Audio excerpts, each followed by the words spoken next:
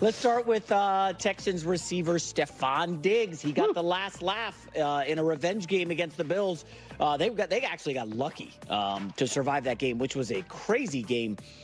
Diggs and the Bills quarterback Josh Allen downplayed the storylines around the separation of those two. After the game, Diggs said this one meant something to him. Well, obviously playing my old team, I'm not going to sit here and act like it was just regular. You know, it meant a lot to me. And it was reassuring that the guys around me knew that it meant a lot to me, even if I didn't say it. You know, because I try to just keep it poised or treat every week like it's the same. You know, I like the fact that Stephon Diggs was totally authentic there and admits, yeah, it did mean a lot to me. I love that. I mean, most people are like, no big deal. It's like, no, I don't like the way it ended. That meant a lot to me. I'm surprised he didn't take any jabs at Josh Allen having one of the worst games any quarterback has had in like the last 9 of 30. Yes, it was bad. Meanwhile, Diggs' guy Stroud looked pretty good for the first 3 quarters. Yeah.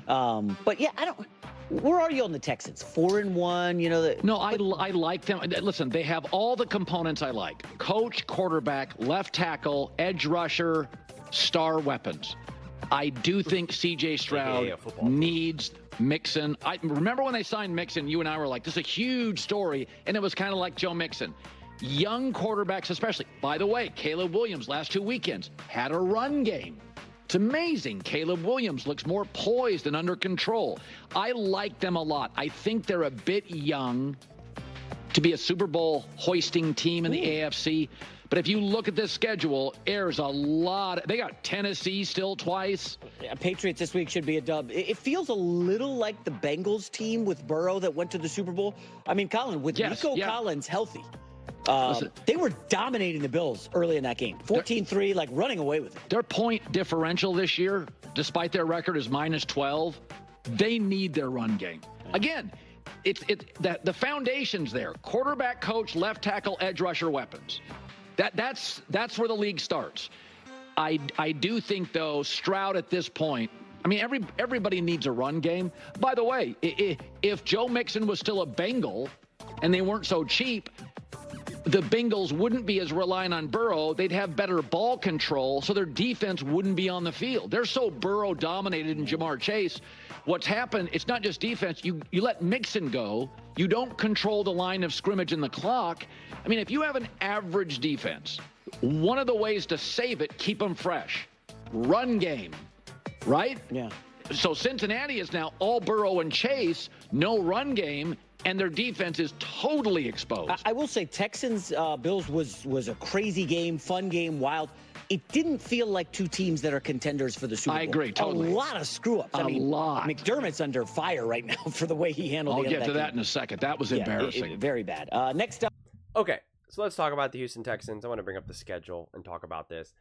Okay, in 1 minute, J-Mac is saying the Houston Texans remind him of the Bengals who went to the Super Bowl. And next minute, he's saying this doesn't feel, when watching this game, it didn't feel like two contenders. I get it, but also you had the Bengals versus the Ravens in this like epic back and forth, and yet now the Bengals are 1-4. And I mean, it seems pretty far off that they have a chance to get to the Super Bowl. And yet that game, technically, if you didn't know their records, you would say, this is the Super Bowl right here, right? Obviously, I know it's two AFC teams, but you would be like, this is the Super Bowl right here. I mean, if that would ended up being the Super Bowl game, that would be one of the most, incredibly exciting Super Bowl games. So you can't always just go by that. The Kansas City Chiefs,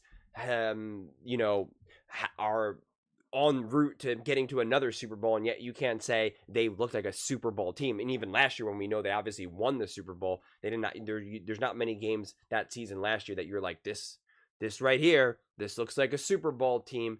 You just don't necessarily see that, so you can't just go by that. Just a one-off game in that regard. But yeah, the run game is still brutal. That was the first note that I have at the top of my list. 3.4 yards per carry. It's a full yard below the average. And that's tough. That is a tough thing to do. That it is tough. Typically, you're hoping to get, the average. You want to get 4.5 or so yards. And I'm such a stickler for those types of things because especially when you fall off with that, your run game becomes... One, it's hard to trust. One, it's hard to feel good about calling it. And it it's impossible for it to not feel like an afterthought. And I think that just really puts your team and your quarterback in a bad position, quite frankly. And it's like, I feel like I almost say this in every single video because it just needs to be said. Again, you know, so much football is really not that complicated, and being able to find a way to get the run game going in a positive direction, it's just crucial. I mean, it just is undeniably crucial. And I think Stroud, right, he obviously had an imperfect game, right? 1 touchdown, an interception, and a fumble, right? And so when you look at the box score, it doesn't really look like a super clean game, but it was better than it looks, quite frankly. When you actually see some of the things that he did, some of the passes that he made, some of the moments that he had, obviously losing, you know, your number one guy is not easy in the middle of the game. But I think they battled back.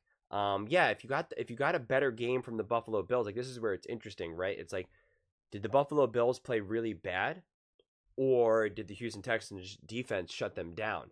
I think it was probably a combination, quite frankly, right? They were limited offensively, the Bills, because of their own injuries and stuff like that. But also the Texans did a really good job. There was no one for Josh Allen to throw to, right? Like, everything was so contested. There was just no easy throws, no way for Josh Allen, the Buffalo Bills, to get any type of momentum. And so the Texans do deserve a chunk of that credit. It's always interesting to try to figure out. And I know the fans of their own team always want all the credit, right? And it's usually somewhere in the middle, quite frankly. But the other thing that I loved, and everyone knows, you can't fool other players. Everyone in that locker room knows that Diggs wants to beat the Bills, right? He wants to win that game, and he wants to have a big game. In his mind, the dude wants to have 3 touchdowns and 200 yards, right? Like, he wants that badly. We know who Diggs is. But Bobby Slowick, you know, the OC, CJ Stroud, and Diggs, they showed maturity, right? They didn't force him the ball. They didn't try to force a big game. He only had 8 targets on the day, right? I mean, that's awesome. You have some wide receivers who are getting 15, 16 plus targets, and Diggs got 8. That's really modest, and it probably would have been less if they didn't lose Nico. So I think that shows tremendous maturity.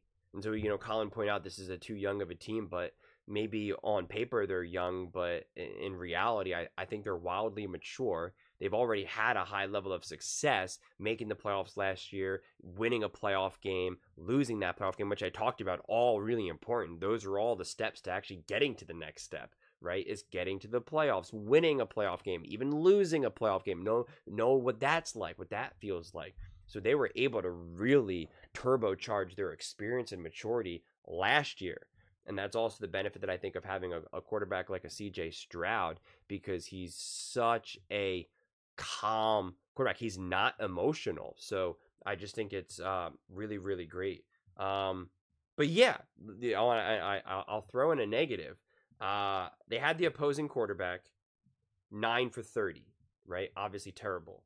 And yet it still took a last-second 59-yard field goal to win the game. Right? And again, I hold the Texans to a high standard because I do believe that they can be a true contender. So a game like this, I'm not just like, yeah, it was a good game, hard fought win. Let's go Texans. I'm like, no. If we have true goals of achieving high levels in the NFL, in the AFC, right? Getting to an AFC championship game, beating the Chiefs, beating the Ravens, you know, whoever it may be, getting to the Super Bowl. Yeah, if you hold the opposing quarterback 9 for 30, you should be winning this game way more convincingly, right? The fumble was just tough. One of those things happened. The interception was just a bad interception. Again, those things are going to happen. Every single quarterback is going to have a moment where you're just like, oh my God, I could have thrown better than that. That's just the way it is. But yeah, you would have just liked them to be able to win this game more convincingly. It's one thing if it took a last-minute field goal, but you got the Bills' best shot. Then that would make sense, right? Then you would be like, yeah, Bills are a good team. Josh Allen is Josh Allen. What are you going to do? Sometimes these are the way these games go. But when you hold the quarterback for 9 for 30, I have to keep reading it because I'm like, am I saying this right? This can't be right. But 9 for 30, it should not come down to a last-second field, a 59-yarder that, quite frankly, shouldn't have even happened. That's what they were trying to alluding to. Like, it was just terrible game management. The clock should have run out, and then it should have gone to overtime. And then in overtime, who knows, right? I mean, seriously, who really knows once you're in overtime? Who wins the coin toss, and does someone get to break off for a run? You would think that the Texans would still win that game, but you just have no idea, right? You have zero idea. And so I think it's just, yeah, the Texans still do have work they have to get to. I think when they do get the run game going, they'll be in a better situation. But it's slightly unsettling because it does make you feel a little more fragile right now. And that's a justifiable feeling, quite frankly. But the hope is it's a long season. You still got plenty of weeks to kind of get situated to try to make a more resilient run game. To have CJ Stroud, remember, this is still his second year. He is still learning week to week to week. He is still growing week to week to week. Just because he's no longer a rookie doesn't mean that he is still not very young and learning and growing. Like, those things are still continuing to happen. So I really believe as this season goes on, he will also get better, because this is something that I think a lot of people also don't really give enough credit to, is that there's a couple things. When you're a true seasoned veteran, it takes less, right? As long as you're still young enough where your body's not like, oh, I got to loosen up my body. You can get into let's play right now, like, very quickly. Because you've now been doing it for so long. You've played so much football. You've been in a week 6, week 7, week 3. You've been in those games so many times you can't even remember anymore, honestly. It just meshes together, right? Those guys just know ball. They don't have to play in the preseason. They don't even got to play in practice. They can just show up. They're ready to go, right?